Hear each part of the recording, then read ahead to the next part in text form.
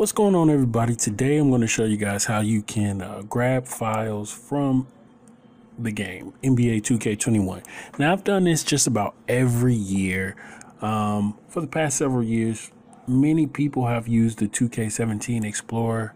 I'm trying to see if I have the 2K17 Explorer. Yeah, many people have used 2K17 Explorer, which I have right here on my screen. I just dragged it. I don't use that anymore. Haven't used it in quite a while. Now, last year, there was a tool created by Looyh called the NBA 2K Exporter Console. And there's a similar tool this year specifically for 2K21. And I'm going to pull that up now. I'm going to click run. All right, so it's very basic. It looks like this. It works very effectively. I'm going to press 1 for English. And then it says you need to know the game directory. All you have to do is in Steam. If you don't know your game directory, just go to 2K21. And again, I'll have the link for this specific NBA 2K21 export console. This right here. I have the link for that in the description. All right, so anyway, go to Steam, right click, and go to, I think it's browse local files. Yeah, when you browse local files, this comes up. It'll be the location of your 2K21 folder. So what I'm going to do is just copy that information, paste it into here. Oops. I don't know if it'll let me paste it. So it won't let me paste it. So let me go back to common and drag the 2K21 folder over here. So now it has the correct location. All right. So press enter. Now you need to have a list of files that you want to take out of the game. So let's say if I wanted to get any of these cyberfaces, I have to know the name of the file. Okay, you need to know what files you want to get. If you don't even know names of files and stuff like that, then you actually shouldn't even be on this video. But if you know the name of the files you want to get, what you need to do is you need to open the manifest in a program like Notepad++, not Notepad because it takes a long time. So the manifest is all the way down here.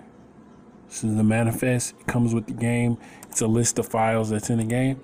So when I open this up, I already have the manifest actually open in Notepad++. Look at this. It's a list of every file, every main file, because even within these files are smaller files.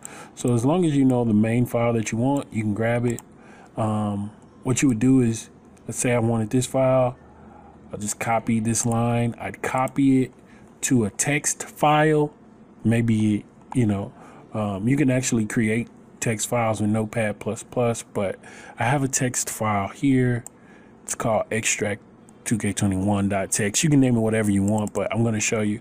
These are all the files that I want to grab from within the game, within 2K21, because I want to take a look at them. And I got them from this list. So I'm going to close up this list.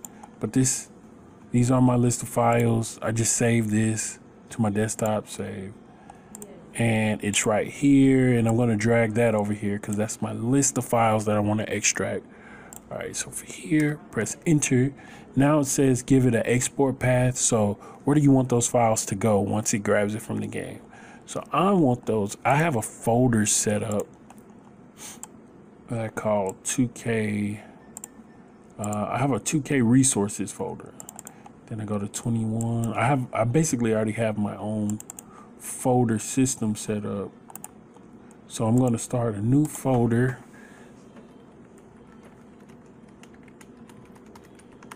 And these are mostly WNBA floors. So I'm going to drag that folder over here to the tool. And as you can see, when I dragged it over here, put the name of the location, press enter.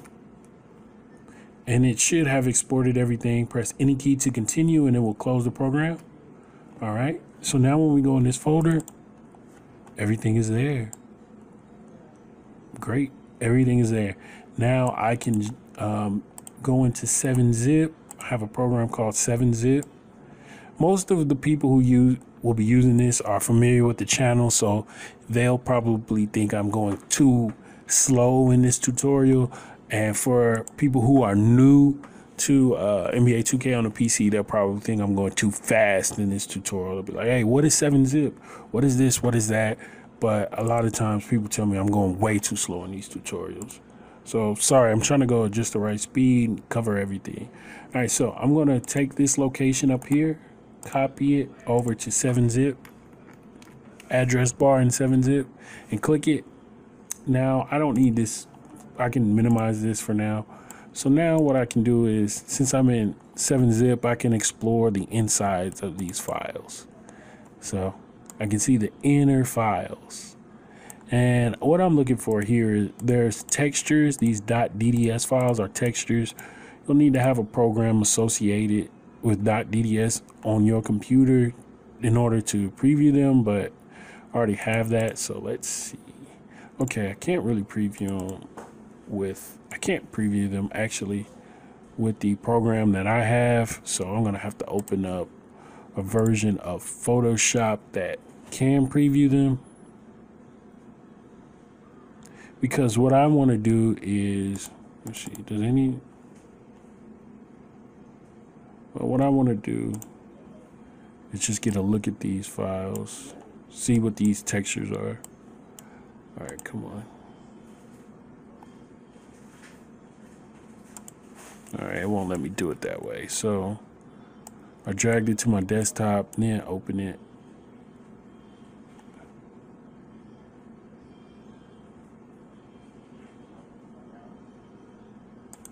Okay.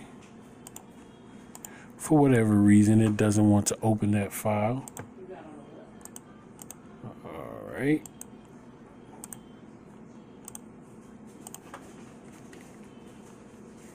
So let me try this one more time. Drag it to my desktop. Drag it to Photoshop. Still won't open. Okay. That's fine. I don't know what the deal is with that. Oh, you know what? It's probably, yeah, this is why. Because this is 0 bytes. The size of that file is 0 bytes, so it won't open. This is only here because it's referencing. This is only here to tell the game that, hey, I want to use this texture, but this texture is actually in another file. Because here it says 0 bytes, but in another file, it'll be the real texture. Okay, so whatever. All right, let's see if I can open this other one then. Okay, and I can load transparency. So at this point, I've already extracted everything I want to extract, and you guys wouldn't need to view the rest of the video, but I'm actually just going through these so that I can, I'm actually going through these so that I can know which files to replace. All right, so, all right. But anyway, that's the end of the video. That's how you extract files. See you guys next time.